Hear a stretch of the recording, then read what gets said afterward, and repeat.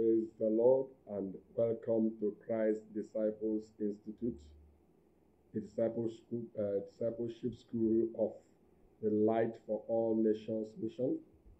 The Light for All Nations Mission is an international missionary agency that is devoted to discipleship and ministerial training. Tonight we are concluding the course study 3, Spiritual Warfare. We have done part 1, part 2, and part 3 last week. This day, Thursday, we are taking part 4 and the last segment of the course. Now, let us pray. Father, we thank you and we commit this class into your hands. We trust your grace to empower us by your word tonight. In Jesus' name, amen.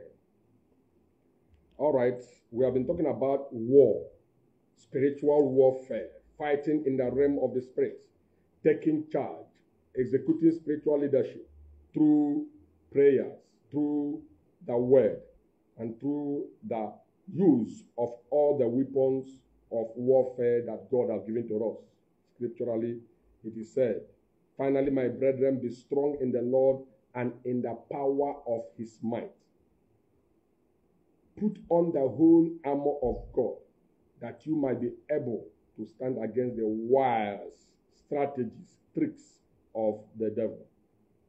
And having known that, we have described the kind of weapon the devil uses in fighting and all that.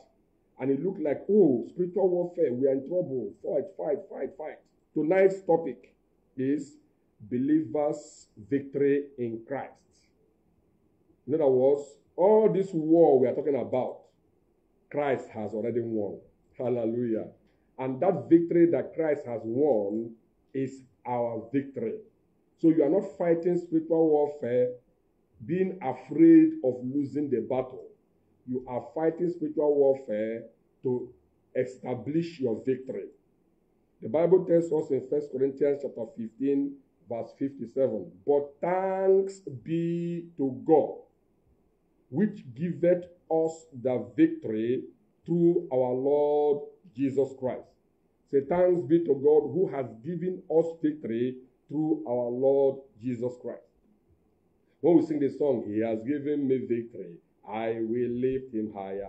People think of victory over your enemies, that your neighbor who is fighting you, who you think is fighting you, or your family member or your uncle. Yeah, that's the victory. And when we talk about spiritual warfare, we think mainly about those people you hate, people you don't like, people you think that are fighting you.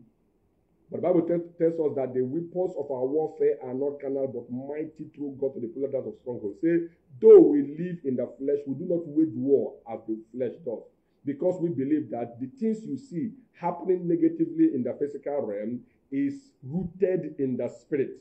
There is the visible realm and there is the invisible realm. And these forces of darkness, as we have described them, uses tools. If you destroy the tool, they will take another tool. What do? Deal with the main enemy.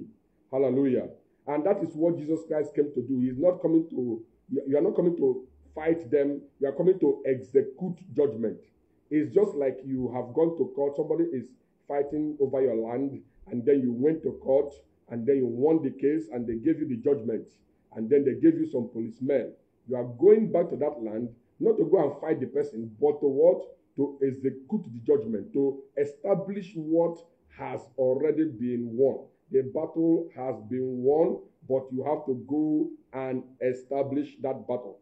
I had a story I had a story years ago about what happened in America in those days when slavery was, the order of the day. Many people were slaves, and they didn't know when the law was given that slavery has been abolished. Slavery has been abolished. They didn't know about that. And so their masters used their ignorance to keep them in slavery. They continued as slaves without knowing that they have been free. So one day, a friend visited those slaves so to see whether they are still slaves or they are working for the master as workers that are being paid now. And then he came and saw them laboring. I said, you are laboring. How much did they pay you for your work? He said, Pay me for what? Don't talk too much, my master. Which master? Don't you know that the slavery has been abolished? They said, what? Abolished? They brought out the edict, the law that had been signed, and showed them. When they saw it, they were shocked. Their master, when he realized that they have known, he was so scared. They said, sir, look at the date when this thing was signed. You are going to start, you pay us from the time this thing was signed to today, because you have used us for nothing. If not, we'll sue you. And the master had no option but to pay, because he doesn't want to be sued. What are we saying? The devil knows that he has been defeated. But many of us don't know that Satan has been what? Defeated. We sing the song, hallelujah, Jesus conquered the world. Hallelujah, Satan, you have been defeated. The Lord reigneth in my life today. But yet we live like people that the devil is still the master. Believers' victory in Christ. Now, who is this believer? The believer is the one who have believed in the Lord Jesus Christ and have accepted his finished work of salvation wrought for us in Christ Jesus, and believe that by that they have become one with Christ. They have received the Holy Spirit that make them part and parcel of Jesus Christ. He that is joined with the Lord is one with him in spirit. So a believer is not one who believes in Pentecostalism, Catholicism, and all this zim in Christianity. It is one who has accepted Jesus Christ as his Lord and Savior. For God so loved the world that he gave his only begotten Son, that whosoever believeth in him, that person that believeth in him, that will not perish but have eternal life, is the believer. He's one that is born again. And the believer's victory in Christ is about the victorious life that we have in Christ. And that victorious life in Christ is as a result of us being one with Christ. The Bible says, know ye not that as many of you as were baptized into Christ have been baptized into his death, and that just as Christ was raised to life by the glory of the Father, we also have been brought into a new life. Romans chapter 6, 3-5. So, if you read 1 Corinthians chapter 15, where we just took our text 57, if you read before that 57, read down, you see that it talks about the resurrection of Jesus Christ and the resurrection of the believers at the end. So whatever resurrection we will experience is because Jesus Christ has experienced it. Hallelujah. So it is said that we have been joined with him. We have been made one with him. And wherever he is seated, that's where we are seated. The Bible tells us in Ephesians chapter 1, verse 20-23, and chapter 2, verse 5-6, that Christ was raised and seated at the right hand of God, and is above principalities and powers, and we are seated in him. And that is what you should align your mind to accept. We are seated with him at the right hand of God. Right hand of God means the place of power and authority. And so that is the believer. And that believer has victory in Christ. Now, what victory? Victory over what? Victory over what?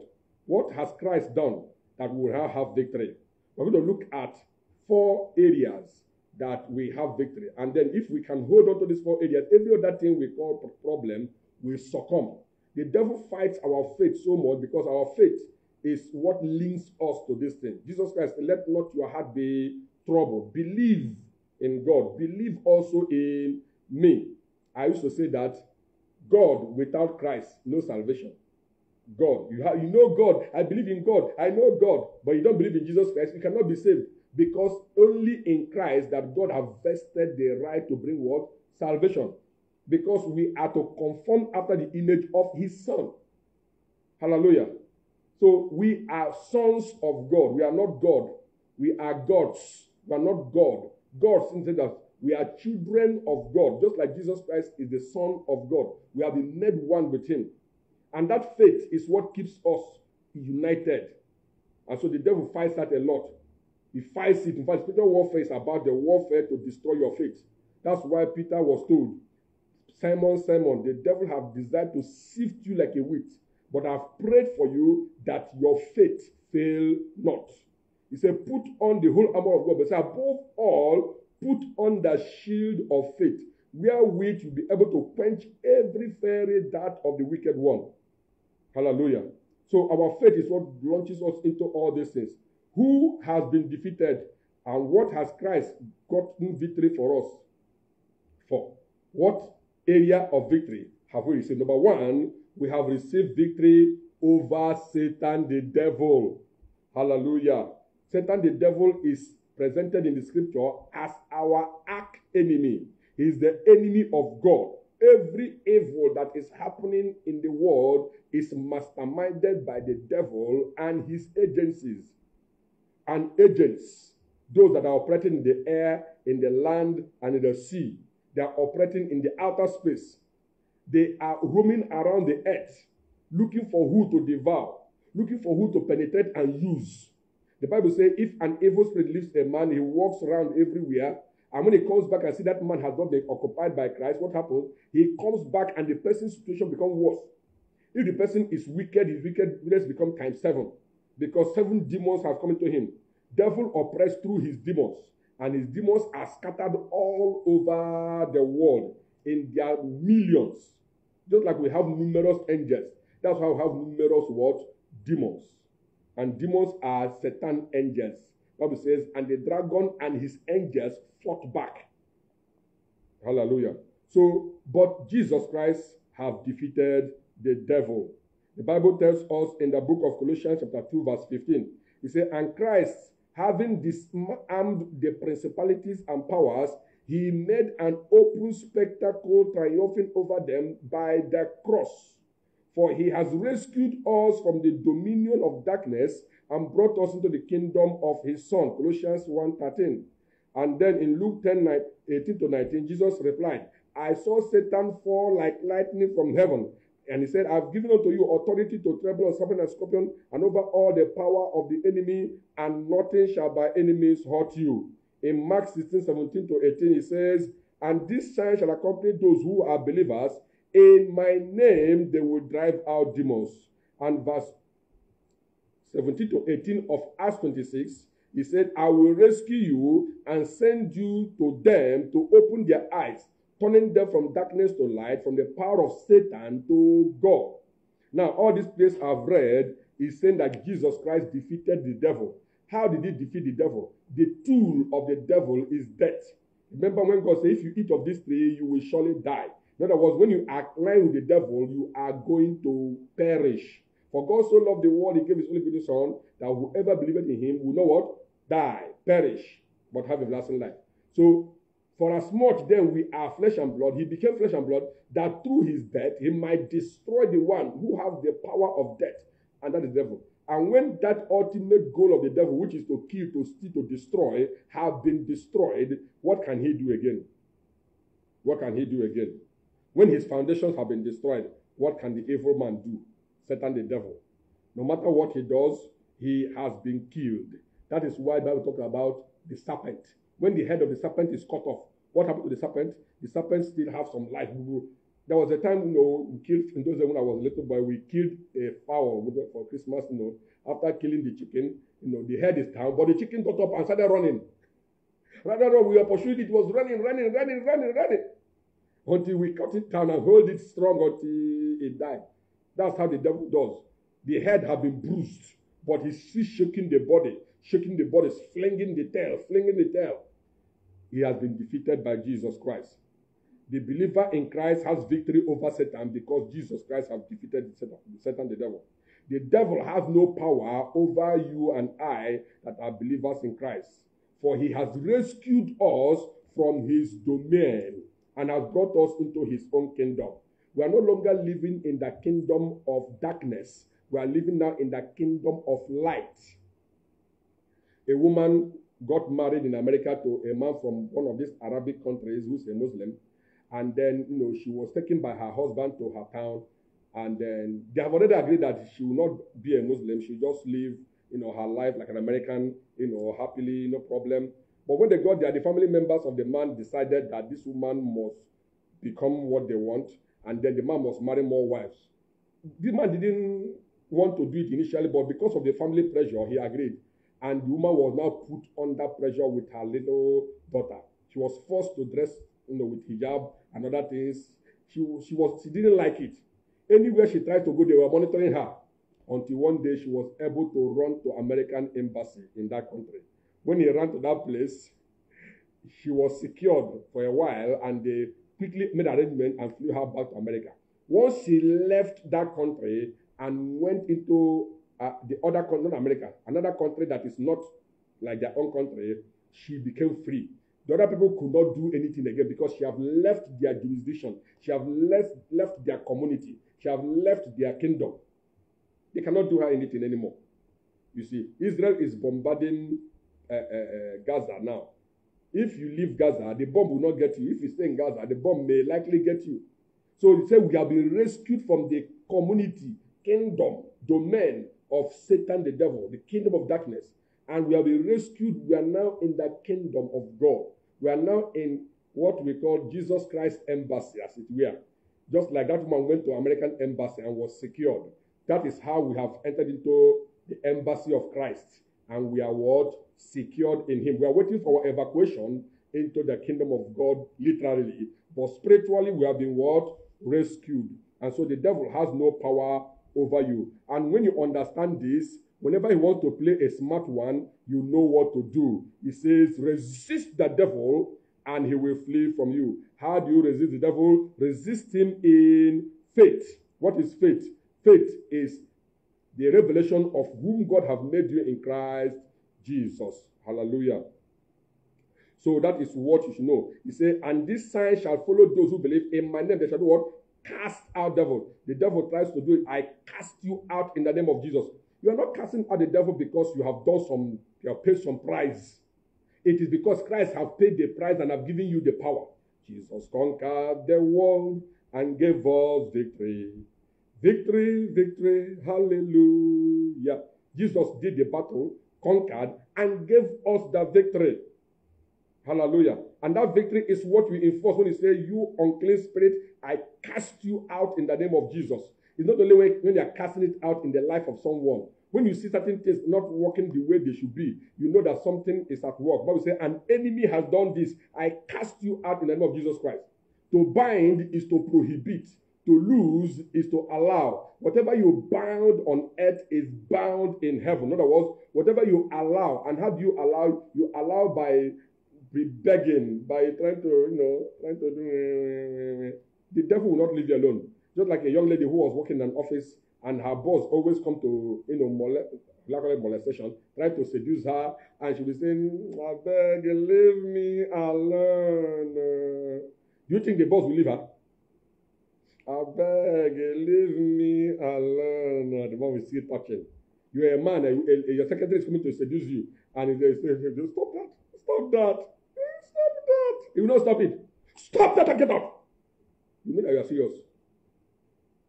It's rebuke. It's not time for smiling. It's time to rebuke. And when you rebuke, you don't smile. Hallelujah. So we have received victory over Satan, the devil. And now we have been given the power to cast him out. He said he gave them power and authority over devils to cast them out. He didn't say to discuss with them. He didn't say to learn how they operate in their kingdom so I can operate like that in the church. No, cast them out. There are many Christians, when somebody say he used to be an agent of darkness, now he is born again. They bring him. So how do you people operate that place? How do you people attack Christians? Oh, by 12 midnight, that is when we wake up. So if Christians want to fight us, you have to wake up by 12 midnight and start fighting. Hey, brother, let's have that. Do you think that Satan didn't know that that person will be free? Satan already know that the person will be free. So he load him with lies and lies. So that by the time they come and tell you, you begin to pattern your thought. Most churches are operated by the revelations of demons. Everything they do, their prayer, their Bible study, everything is based on how some people from the occult world have come to teach them. Some of them, their pastors themselves, were in the occult. and they come out from the occult world, so to say, and instead of them to learn the ways of Christ, they carry those occultic doctrine and bring them into the church. Paul called them the doctrine of demons. And they say, but it's working. Why won't it work? The devil is working with that key strategy, which is what? Deception. Deception. If you don't know that you have defeated the devil, you will always be frustrated. Behold, I give unto you power to tread upon serpent and scorpion, and over all, not some, all the powers of the enemy. May God grant us boldness to exercise this victory in Jesus' name. I know He has granted us. Let us walk in that boldness.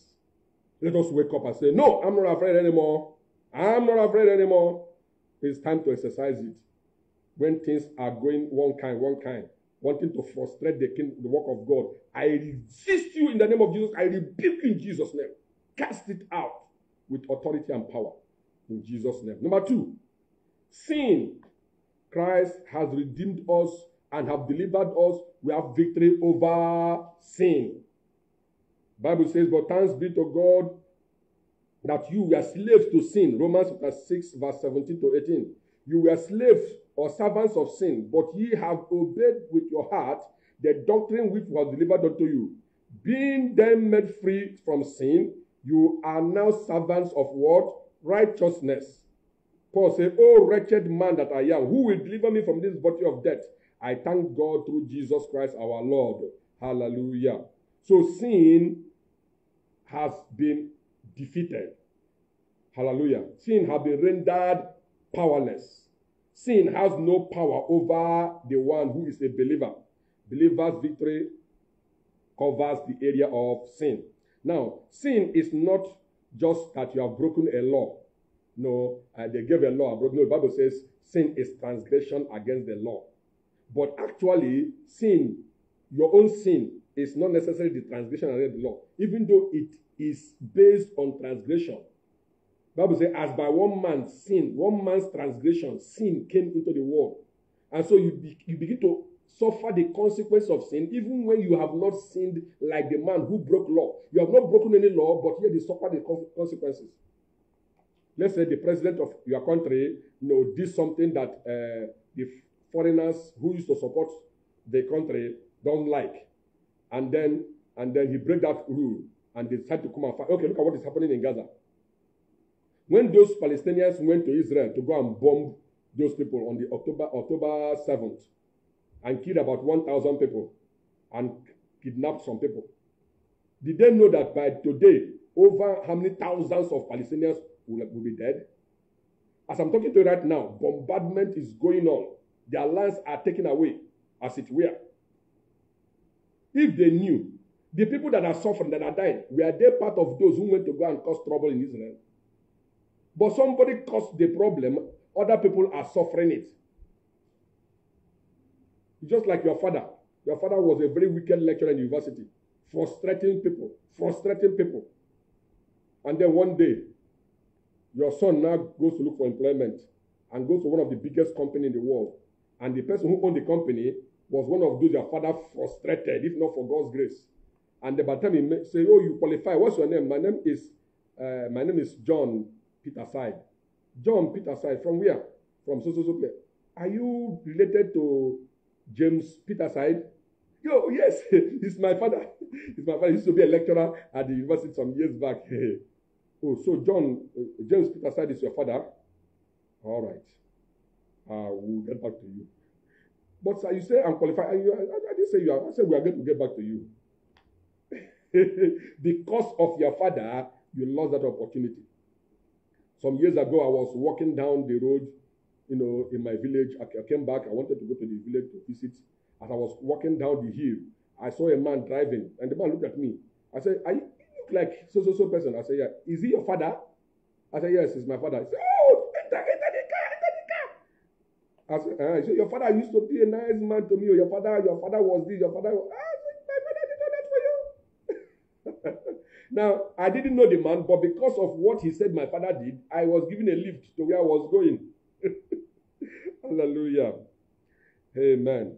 So sin is just beyond you transgressing any law. Sin has become a yoke. Sin has become the nature of mankind because you have received mortality as a result of sin. Hallelujah. Because of what Adam have done, you have become a victim of sin. And so sin becomes a reproach. Sin begins to disgrace you. Sin begins to frustrate your life. Sin is a tool of the devil anyway. The devil as a person has been defeated, but if you still cling to sin, he will still use it as a root to be frustrating your life. For all have sinned and come short of the glory of God. It is not that because you lied yesterday and fought somebody and did that, and that is when you came short of the glory of God. From the day you were born not without the glory of God. You are born with the glory of man, the glory of the fallen man, the darkness of the devil. You are walking in your own. Any light you see, you are walking on is what you produce. So all have sinned and fallen short of the glory of God. But that glory you fell short is not because of what you did. It's because of who you are. You are down. The Bible tells us how we all became sinners.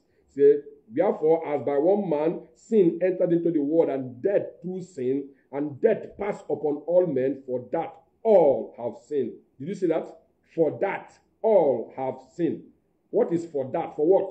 For as by one man sin came into the world, and death came through sin, and so death passed upon all men, for that all have sinned. So if you say, for all have sinned and fallen short of the glory of God, you have seen how you fell. Hallelujah. But the good thing is that God have rescued us from that in Christ Jesus. When Jesus Christ died, he also paid for your sin. That sin of Adam has been taken care of. Now, you say about, no, but I sinned because I break law. No. The law, and you're breaking the law, is not what made you a sinner. And I want to repeat that. Look at what the law did. The law simply, whether it is the law of Moses or the law of your village or the law of anything, the law only exposed that you are a sinner. You see, somebody say, he's not a thief. He's not a thief. Then they put him in an office where there is money. And that money is not to be touched. And he knows that only him can approve how much money that passed there. And then opportunity has come. And he began to steal the money. A man is a good man. Oh, this government is bad. Bad government. We must remove this President Jerome. President Jerome is an incompetent president. President Jerome is a foolish president. President Jerome has frustrated our country. If you vote me, James, I am going to change this country in 2 years. I'm going to make this country the best country in the whole world. Just remove Jerome, a useless man. He has frustrated us. They make him president. The whole country people shout again, "Oh, we are dying, James is the devil. James is the devil." So, give me time, I told you 2 years. Let's make it 4 years. 4 years, James, you are the devil. Okay, 4 years is too small. Give me another 4 years. I'm going to do it better. 4 years has finished. James, I'm sorry, I couldn't do it. The next person that comes, we take care of it. I'm sorry. Thank you very much. You see, you are what? That opportunity exposed who you are. That position, some of you, some character will need to manifest through your life when they place you in some place, and they will know that you are a very wicked soul. But before you get to that place, you are nice. You are not nice. The wickedness is in you waiting for the heat that will bring it out. Just like when you put Lipton into hot water. If you put Lipton into cold water, no problem. Put very cold ice water, you don't see anything really coming out. But when you put it into hot water, once it enters there, pim, everywhere is like that. So you see that sin is in you. Remember Paul say, "Who shall deliver me from this body of sin?" The evil I don't like to do, I see myself doing it because it's a body of sin. But thanks be to God that he has removed that reproach from us. Sin has no dominion over us, for we have been saved and removed not only from the law, but we have been given the grace of God to live above sin. Now, Jesus Christ in Christ God in Christ abolished the law of Moses and other moral laws because you don't need the laws. He now puts his spirit in you that guides you into all truth. Now, the spirit in you is now what makes you to live a life that is wonderful, that the law could not do. The Bible says what the law could not do, God did by sending his son, who was without sin. You see, now there was a woman who was married to a man, and the man was very, very harsh on that woman. He made some rules and regulations on when the woman wake up, how she will cook, how she would, everything the woman will do, the man listed it out. And any day the woman did not do it, trouble. So the woman was afraid and was keeping to those laws to avoid trouble, to avoid being beaten by the husband. After some years, unfortunately, the man died. And some time passed, the woman remarried. And the house where the woman is living with the former husband, she inherited the house. So the new husband came to live with her in that house. But no one thing, this new husband doesn't fight her, didn't give her any law. But this woman was still keeping all those rules she was keeping for her first husband, even without any law. Nobody was saying, if you break it, I'll beat you. But yet she was doing it. How did she know? One morning she came and saw where she pasted the laws in the kitchen. And then she saw that she was doing exactly the thing without even looking at that thing. You see, the Bible says that we have been saved unto good works that he has fashioned us to do. So I don't need to, thou shalt not steal, thou shalt not commit adultery, thou shalt not do this, thou shalt not do that. I don't need to read law and struggle to be keeping the law because I become righteous inside and my righteousness manifests without the law. But because of my faith in Christ, I walk under the grace of God. And the grace of God that is empowering me helps me to say no to every form of ungodliness. So when I say do not preach morality, you don't teach morality to someone who is evil. He cannot, he will struggle. That's why most of you who are pastors, you have children and you give them so much law. I'm monitoring you. You see your children, they begin to behave like good children when they are with you. Once you are no more, they manifest who they really are. What have you achieved? But you see, that one of your children who truly received Jesus, who truly have the Spirit of God in him, without all those your rules and regulations, he is living even better than you in Christ. So that's what we call grace. Say, we are not under the law, but under grace. What does it mean? It is that under the law, we are judged for sin. And then we are forced to do the right thing, not because we love doing it. We are forced, we are scared. But under grace, we are empowered to live right. And Christ has been judged for our sin. So it says, now there is therefore no condemnation for those who are in Christ Jesus. And again it says that, that God has given us the ministry of reconciliation, no longer keeping the record of sin, but has given us what? The privilege to declare that he has reconciled us with himself. So we are not living under any law, but we are living righteously, better than those who live by any law. When you love me because you are forced to love me, that your love is one kind. Any opportunity you see to move out, you move. But when you love me because you love me, you will be able to do things for me, not because I will kill you or beat you or slap you if you don't do it, but you will do it from your spirit. In fact, even when I don't want it, you'll be doing it. That is what it is. That's why God said the fruit of the Spirit is what? Love.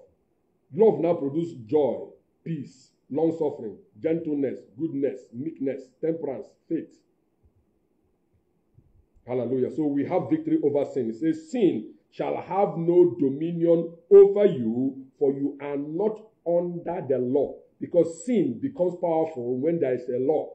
But when there is no law, sin cannot do you anything. All right? It's just like, one president in one country, they have given him the list of people he wants to execute. They have listed the name. They put the paper on his table. He was to come that morning and then sign the execution paper, and they will execute those prominent citizens of their country that he has considered his enemies. Unfortunately, that night he died. He didn't come to sign the paper again. Another president took off and picked up the paper and threw it away. That paper has no dominion over those people. If that man were alive, that law would have had dominion over those people. They would have been killed. But because the man was no longer alive, those documents were rendered useless, invalid. Hallelujah. So that is what Christ has done for us. Christ has destroyed the root. And so when the law has been destroyed, sin has been rendered powerless. Now we live righteously, not because we are trying to keep any law, but because righteousness is part and parcel of our life. Hallelujah. All right. The next thing that Christ has given us victory. Now remember, all this victory has been given, but some people are still laboring in the same thing. So you are knowing the victory you have so that you can stand and so I am not doing this. No. I will live right because this is my nature. I'm not living right because God will slap me if I don't. I'm living right because it is me. Just like the pig can never live clean. It can be forced to be clean, but when you give the opportunity to go back to death. But the sheep will always want to be clean because it doesn't like death. If the sheep is thrown into death, the sheep will struggle to come out of it. So many people we have been given victory over Satan, or some Christians are still being molested by Satan. Many Christians, all of us, all Christians, all born again child of God Christians, all believers have victory over sin, but many are still struggling with sin because they are law-minded. Once you are no longer law-minded, you will not struggle with sin, you will live righteously without law. Hallelujah. Now we have victory over the world. That's number 3. Victory over the world. 1 John chapter 5 verse 4 to 5 says, everyone born of God overcomes the world. And this is the victory that overcomes the world, even our faith. Who is he that overcomes the world? He is the one who believes that Jesus Christ is the Son of God. Then you are victorious over the world. What is the world? All the things that the world is made up of. The lust of the flesh, the lust of the eyes, the pride of life. Talking about what?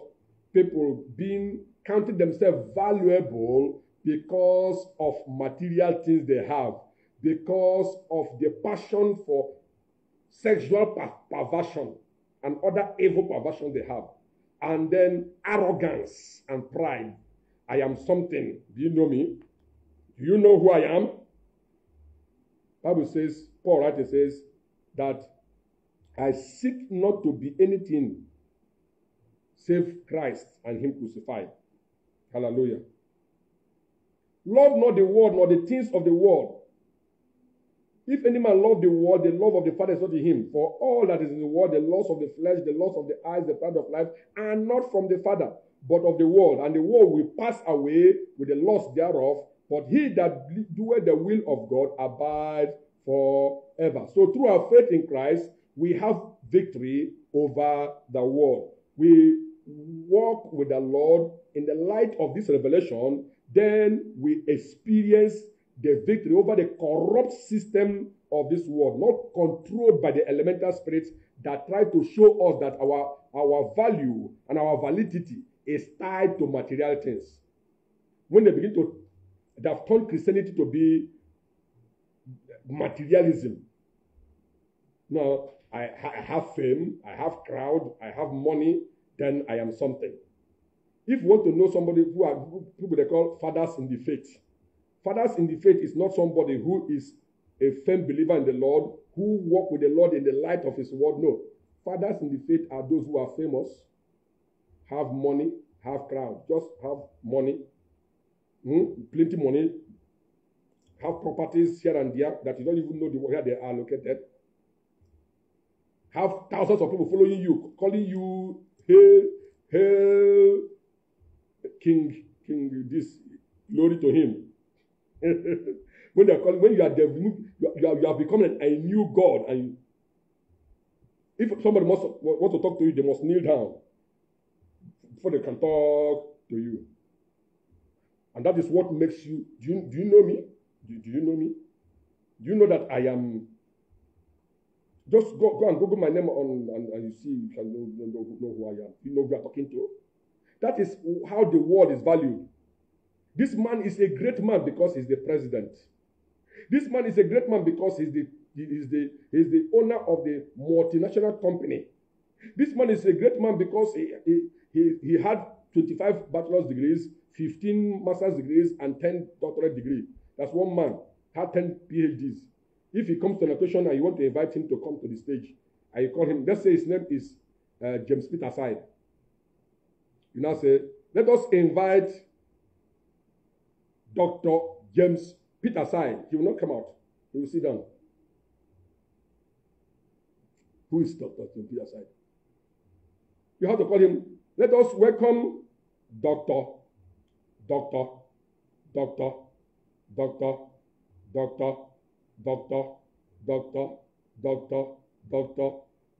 James Peterside. That's me. That's me. That's what they call the lust of the eyes. Materialism. The things that people can see. Oh, I have this. I have that. I have 5 houses in the United States of America, 5 in London, 5 in Afghanistan, 5 in Gaza, 5 in Palestine. By the time they destroy all those things, you see the person. Why is he down? His head is still down. He's still human being, but he's demoralized because his value is tied to those things. I say that is not, you have victory over. Nothing in this world gives you value. You are who you are.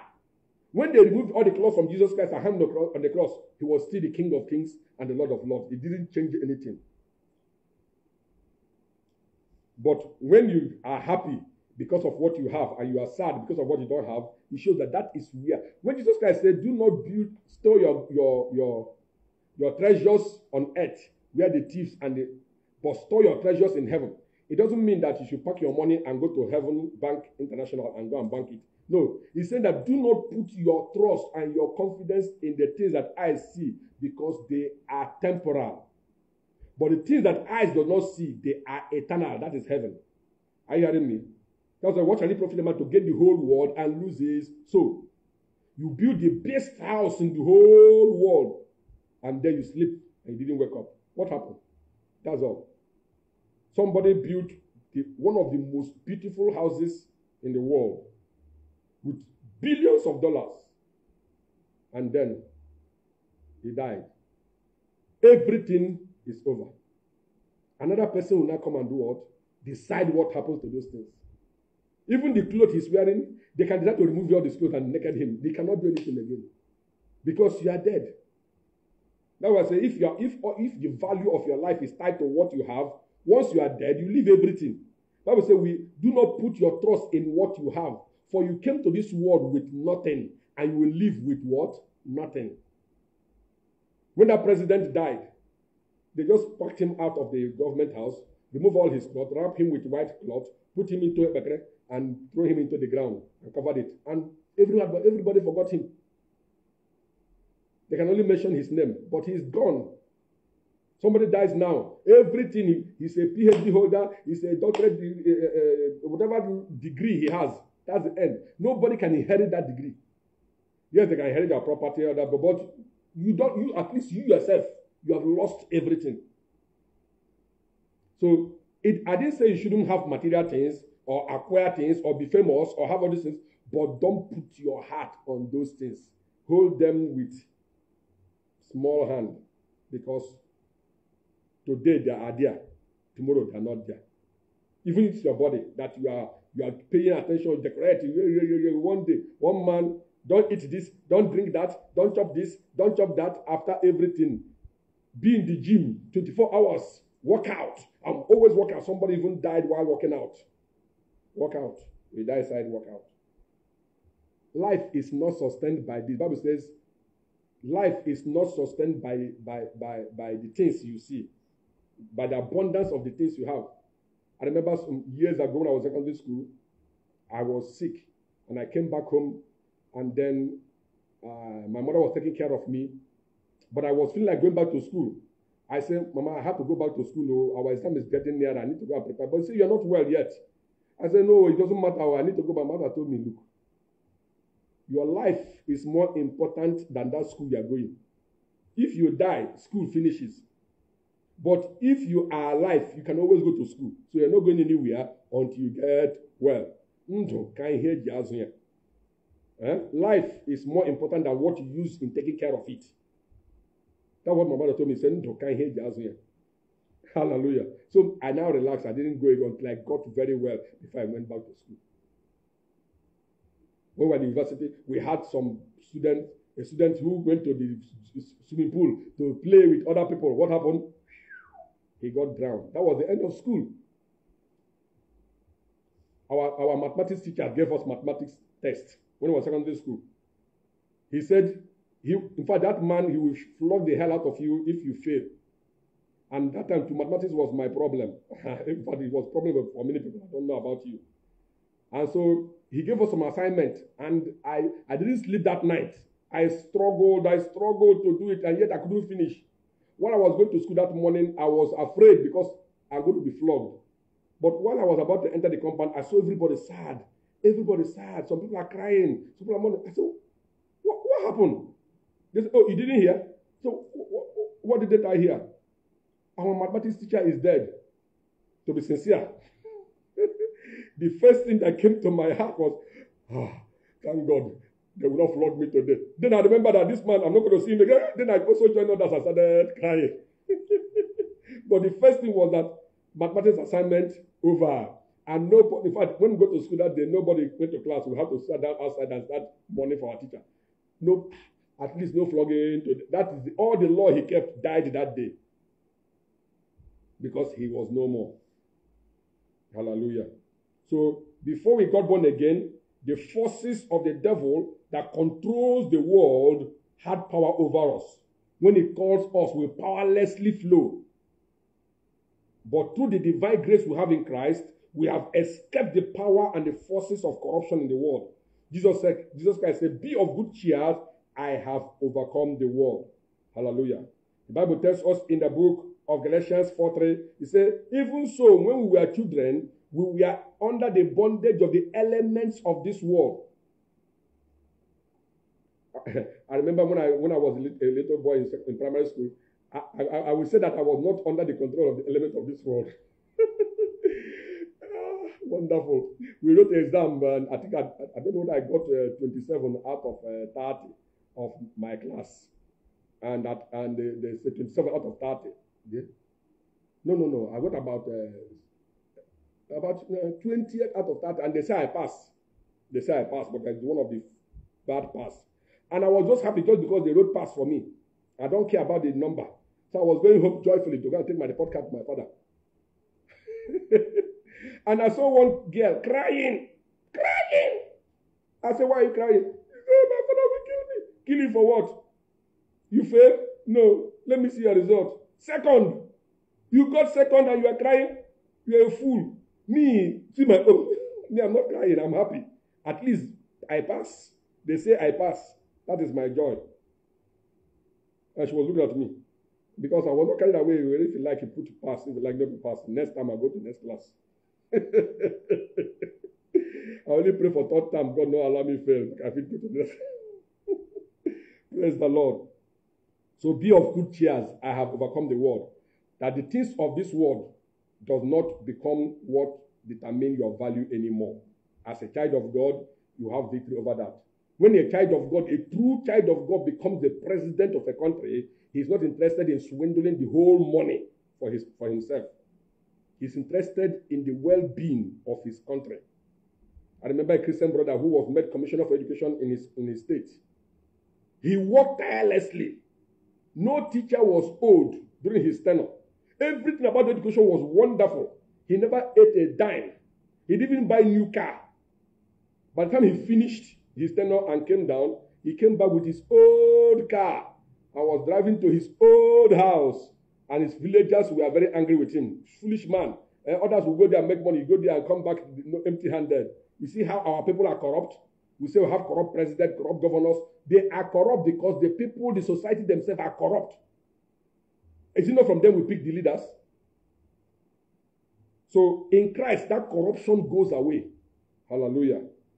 And so you become, you say, born again Christian who is president or governor or minister or a senator or MP that is corrupt, but he says he's born again, he's wicked, he's born again. It's because he has not realized that he has victory. And so he's still under the yoke of darkness. That's why Paul says, stand fast therefore in the liberty of victory or freedom that Christ has given to us, and be not entangled again with a yoke of bondage. Be not entangled again with the yoke of bondage. So many of us believers are entangled with the yoke of bondage. We have refused to enforce this victory that we have in Christ. Finally, we have victory over death. When Jesus Christ rose from the dead, he never died again, did he? That was the ultimate victory over death. Now, many people who died and rose from the dead, as we read their story from the Bible, all of them still died. Two of us. Everybody that was raised to life before, all of them are dead or will die. But Jesus Christ rose never to die again and has given us that victory. Then you will ask me, if we have victory over death and Jesus Christ has conquered death, why is it that many believers are still dying? Why is it that even Paul, who wrote that Jesus Christ has conquered death for us, he is dead? Why is it that all the apostles are dead? Why is it that many men of God today are dying? Children of God are dying. Why are they dying? But we have victory over death. I'm going to tell you why. I'm going to tell you why. Now, let us see 1 Corinthians 15, 24 to 25. Say, then the end will come when he, Jesus, will hand over the kingdom to God the Father, after he has destroyed all dominion, authority, and power. For he must reign until he put all his enemies under his feet. And the last enemy to be destroyed is death. For Jesus Christ, he has conquered death. But we are going to follow suit. The Bible says we shall not all die, but we shall be changed. Because we have the mortal body, we must lose it and take a new one, either through resurrection from the dead or through transformation on the day of what we call the rapture. So, in our previous lessons, we have told you that we have victory over Satan, done and dusted. Victory over sin, done and dusted. It's not a futuristic, it had been done. Victory over the world, done and dusted. But when it comes to victory over death, yes, Christ has conquered death for us, but the manifestation of this death victory will be on the day of resurrection. Any other thing you can have now may be healing if you are sick. Maybe you die, you can wake up, but you can still die again. If Christ tarries and you become too old, you can still die again. You are healed, you can get sick again and get healed again. Or if you can remain healthy, it is all probable. You can trust God for healing and be healed, but a time will come when you may not even get healed. You die. There are people who, even after the prayer for healing, they still die. Why? Because we are in the body. Our spirit man has been transformed. Our mind is being reformed through our word, through the word of God that we believe, but our body will have to be removed to receive a new body. We call it bodily salvation. So we are being saved. We are being saved. That's a transformation of our mind, the renewal of our mind. And we shall be saved. That is the liberation of our body. The Bible tells us, but if Christ is in you, your body may die because of sin, but your spirit is alive because of righteousness. And if the spirit of him who raised Christ from the dead dwells in you, he who raised Christ from the dead will also give life to your what? Mortal body. No, it will transform your mortal body to an immortal body. Hallelujah. The Bible says again in Ephesians 1, 13 and 14, saying, in whom ye trusted after you had the gospel of your salvation, and you have been what? Sealed with the Holy Spirit of promise, which is an earnest guaranteeing our inheritance unto the purchased possession, unto the praise of his glory. So understand that your spirit, your mind, your body are all saved, but they all happen in a sequence. One, your spirit man is saved, your mind is constantly being renewed, but your body will be saved. That is an eternal life that will be manifested. Eternal life is already at work in you, but it will manifest on the day of resurrection. There are so many scriptures you can read about that. On the last day, at the trump of God, the dead in Christ shall rise unto eternal life without dying again. We close by reading 1 Corinthians chapter 15. I declare unto you, verse 50 to 57, I declare unto you, brothers and sisters, that flesh and blood cannot inherit the kingdom of God, nor does the perishable inherit the perishable. Listen, I tell you a mystery. We will not all sleep, but we shall be changed in a flash, in a twinkle of an eye, at the last trumpet. The trumpet of the Lord will sound, and the dead in Christ will rise, imperishable, and we all will be changed from mortality to immortality. Hallelujah. And then the same will come through. Death have been swallowed up in victory. Oh, death, where is your victory? Oh, grave, where is your sting? The sting of death is sin, and the power of sin is the law. But thanks be to God who has given us the victory. Paul, writing in 2 Corinthians 5, verse 1 to 8, he says, for we know that if our earthly body is being destroyed, we have a new body from God, eternal and prepared for us in heaven. Hallelujah. We have the deposit of the Spirit, guaranteeing that we will receive that body. Never grow in the land where we'll never grow old. That is what we are going to have, a new body. I have a new body. Praise the Lord. I have a new life. Yes, that is what has been said. I am the Alpha and the Omega, the beginning and the end, the first to rise from the dead. And we that are God's children today will subsequently follow, according to the book of 1 Corinthians chapter 15. He said, Christ, the first fruit, and at his return, those who believe in him. So we have victory over sin. We have victory over Satan. It is not negotiable. It is done. It is dusted. It is not what you are going to experience in the future. It has been done. We have victory over the world. It has been done. You can enforce it today. We also have victory over death. Over death. And that is guaranteed by the Holy Spirit that is in us. But the actual manifestation will take place on the day of resurrection, when you will rise never to die again. There will be no more death for me, no more, no more. There will be no more death for me for all eternity. Hallelujah. So if you die now as a child of God, you have the guarantee that you will rise again. Paul, writing in the book of 1 Thessalonians, he said to the brethren, 1 Thessalonians chapter 4, verse 13, he said, but I will have you not to be ignorant, brothers and sisters, concerning those who have died, that you sorrow not like those who have no hope. For if we believe that Jesus Christ rose again, even so, we also believe that those who sleep with the Lord will he bring with him. For this is what we say in the word of the Lord, that we who are alive and remain unto the coming of the Lord will not go before those who have died. For the Lord himself shall descend from heaven with a shout, with the voice of the archangel and the trumpet of God, and the dead in Christ shall rise first.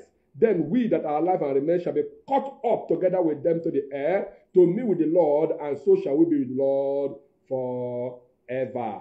And that will be when the trumpets shall sound from the mansions above, who live without saying goodbye.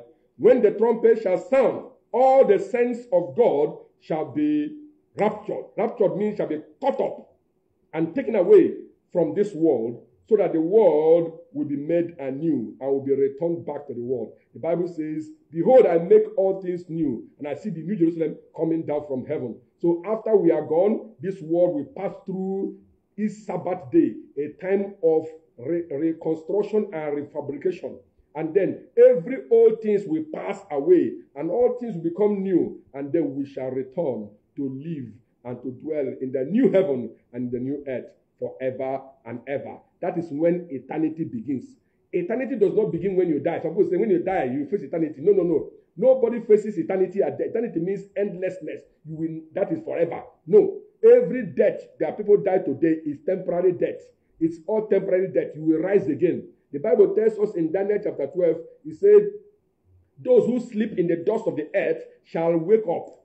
Those who have done right, when I say done right, the right thing to do is to accept Jesus Christ.